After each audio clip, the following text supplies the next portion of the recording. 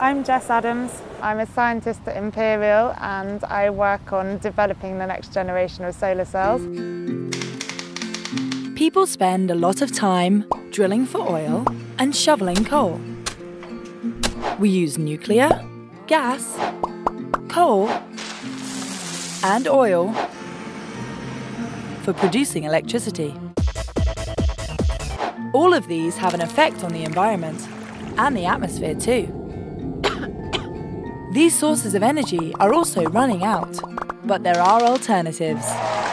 A gigantic renewable power station in the sky, the sun.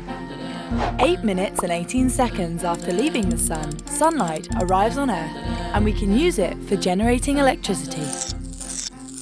Solar cells are called photovoltaic cells. I'm here in Hawaii for the big photovoltaic conference of the year.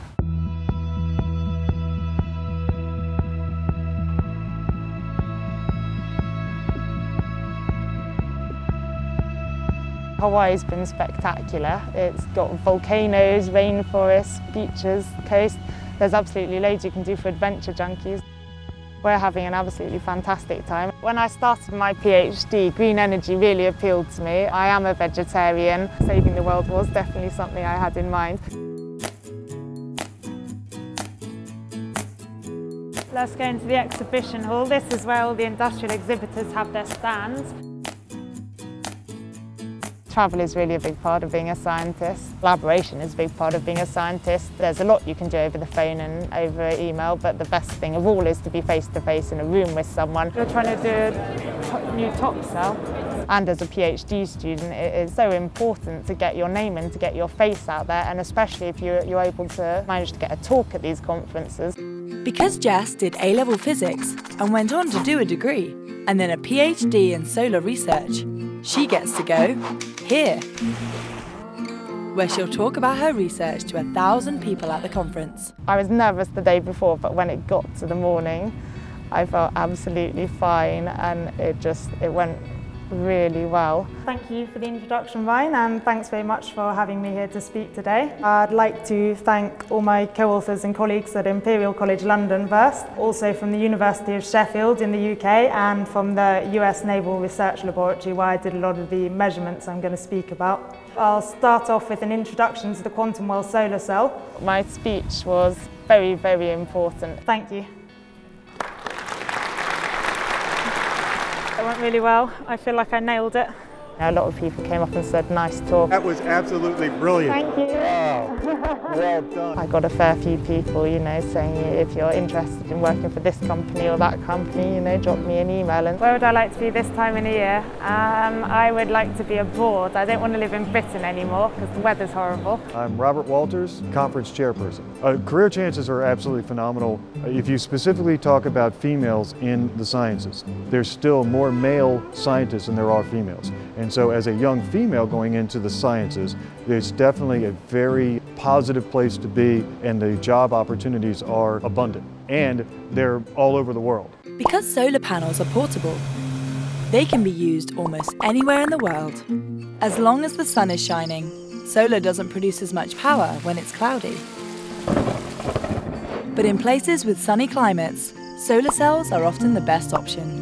When a lot of people think about solar, they think of it in context of it being really helpful in the fight against climate change, but there is another really important application for solar. It can really help in villages in, for example, India and sub-Saharan Africa. Solar can be great because it can be absolutely standalone. You can go and install a solar module out in the village. For example, if you can give the village enough power to charge up torch batteries so that they have light in the evening, this can extend people's working hours. Being able to be more productive in the evening can have an absolutely massive impact in fields like education. It can really make a big difference in people's lives. I'm here with Rahul and Albin, who are both from my research group. My name is Rahul Bose. I'm a PhD student at Imperial College London, working in solar energy. Light is re-emitted, typically isotropically. I'm really happy to have studied physics. With physics, you get a really broad, nice education, and you really do understand a lot of stuff. At least you can get your head around a lot of things. The only reason that I'm sitting here on the beach in Hawaii now is because I chose to do physics.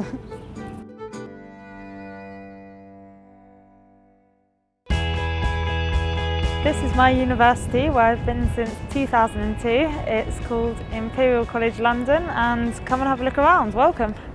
Jess works at Imperial College London, where she designs and tests the next generation of solar cells. At the moment, solar cells' efficiency is limited by the amount of sunlight they can actually use, so only a fraction of the sun's energy gets converted. This is a collection of 4 test solar cells that I measure in my lab. These are each 1 square millimetre, I think. This experiment is one of several different experiments we use to characterise our solar cells. We've got a solar cell, this tiny black square, so I can make electrical connections with wires to this box, which is plugged in, so I can measure the current that is generated by my solar cells. At the other end, there's a light source inside this box, and the light source passes through this box, which is called a monochromator. And we use this to separate the white light source into all the different wavelengths or colours. When it passes through this box, you will only get one wavelength of light coming out of this slit. It's actually really dim once it's passed through all the optics. Yeah, I've got green coming out at the moment, and there's a really dim green beam of light coming out. So it comes out, it passes through these 2 lenses to focus it. What I'm doing, I'm shining one specific wavelength of light onto the solar cell. I'm measuring how much current is produced by the solar cell at that wavelength of light. I do the experiments so I can figure out whether the solar cell that I've just designed is performing in the way it ought to. So I model the solar cell, design it, and then I see if the experimental results match the modelling results. I am standing outside my office at the moment, and this is where lots of the students from my group work. This is where we do all our computing and desktop work. This is the modelling software that we use to help us design our solar cells. And then once we've had the solar cells made for us, then we do some experiments on them. So this takes the data from the experiment that I was showing you in the lab earlier, and we compare it with the answers that the model gives us, and this helps us to really understand the physics that's going on inside the cell. What we're trying to achieve with these solar cells is to be able to make really high efficiency solar cells, such that solar energy is a cost competitive way of producing electricity.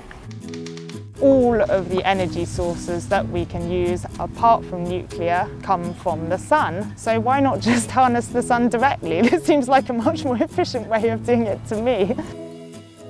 I've got a job now. Yeah, it's really great news because I've got a job in the States. It's doing exactly what I wanted to do. It's solar cell R&D. I'm in Chicago next year.